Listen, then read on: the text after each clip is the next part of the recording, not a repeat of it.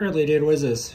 Okay, so we've still got our floppy setup going on here where we're capturing flux traces from a 3.5-inch floppy drive, but I've replaced the feather M4 7051 with this pink feather, not just because pink is a cool color, but because this feather has an RP2040 on it, which is a low-cost chip from the Raspberry Pi Foundation.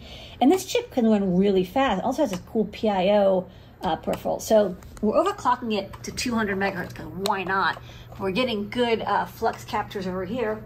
And when we recompiled it and we're running a greaseweazle, it's just working. So this is cool because now I've got 2 different platforms that work with this Arduino library, which is the goal, to make it hardware agnostic so more people can wire up hardware and build hardware to work with floppy disk drives. And then next up, maybe we'll try this little fellow, the Raspberry Pi Pico, $4 microcontroller board.